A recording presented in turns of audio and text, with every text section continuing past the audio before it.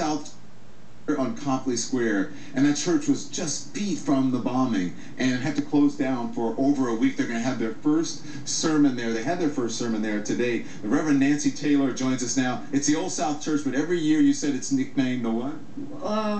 Every year at this time of year we call it the Church of the Finish Line, because we're right at the finish line of the Boston Marathon. Yeah. So tell us what happened. Were you were watching from the window? I was actually up in the bell tower up there, and watching the runners come in when I heard and saw these explosions, these concussions, and just a whole lot of smoke, and then people just running. Yeah. And yeah, I couldn't believe it, I'm sure. Well, it took a while to sort of figure out what was going on, and then I saw as people started running towards the danger, going in to help people. It was remarkable. Yeah, and as a member of the clergy, it must, and it was terrible to see, but to see the human spirit kick in and help people, it must have been warming. At least that part was warming to your heart. Oh, people's courage. I don't think I've ever seen anything like it. Going right in towards the danger, towards the blast, to help people out. So helping people heal.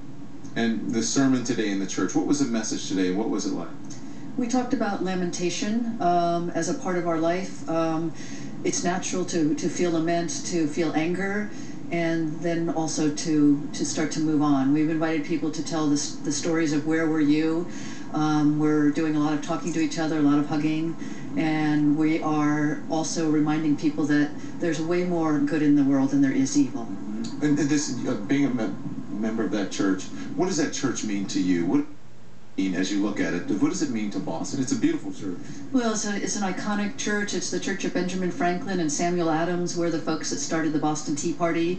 So we've been in the mix of things for Boston for a long time. We're older than this country, and the church is an iconic symbol of the vigorous commitments to justice and mercy that are part of our ministry. I was at the interfaith service with the president and it was really heartwarming to see everyone coming together at that service. You were there, you got to speak. Let's listen, and then you and I will talk about it. We are shaken, but we are not forsaken. Another's hate will not make of us haters. Another's cruelty will only redouble our mercy. So I remember that moment, and I said, you know, it's so hard not to hate in a moment like this. I mean, no matter how strong your faith is, and when you look at the images, and if you were involved in that, if you lost a loved one, it's hard not to hate.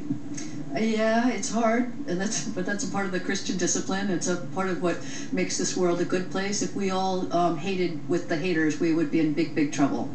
As you look around here, and you see all these people who are out here, and they're coming by the thousands, really, every day, what does it do for you? This place has been remarkable, and the feeling here, the sound, it's somber. Everybody comes into this place. It's sort of sacred space.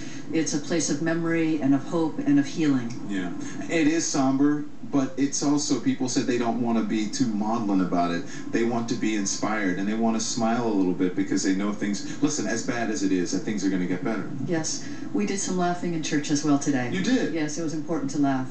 I told some jokes, and we did some things. You have to. Part of it is the release, and part of it is, you know, there is still things to be thankful for. There's still much joy in the world. Yeah. We talked about babies and children and innocence. Yeah. Thank you. Thank you very much. You helped me in that. Your voice is so soothing, and your presence is so soothing. Thank you. Thank you, Don. We really appreciate it. Thank you for being here and visiting us in Boston and telling our story. That's been important for us as well. You guys have been very gracious and very open and warm and welcoming, and we really appreciate you. Boston is warm and welcoming. It really is. Except for the temperature. I'm going to go put a There is that, yes. Thank you. Hey, there was another